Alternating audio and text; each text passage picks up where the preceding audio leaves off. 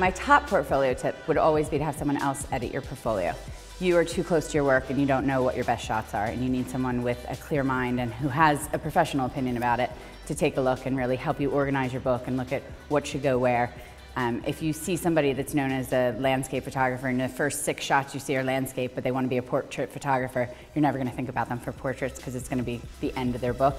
You need to really look at how you're prioritizing and what you're doing with your book.